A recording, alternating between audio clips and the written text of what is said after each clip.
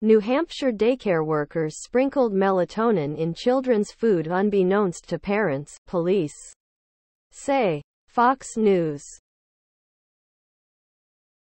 The owner of an in-home daycare in New Hampshire and 3 of her employees are facing charges after they allegedly served melatonin to children without parents' knowledge and consent. Below are your comments. If I was dropping my kid off a daycare and saw 1 or 2 of these adults, I turn right around with my kid.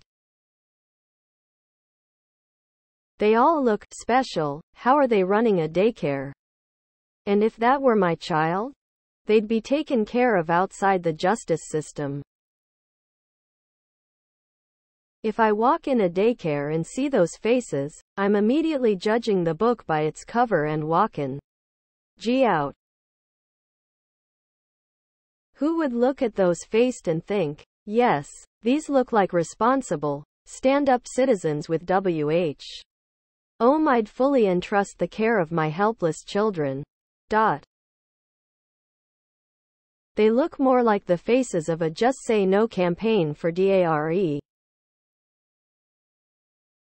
Please subscribe to my channel. And if you like it, please thumbs up.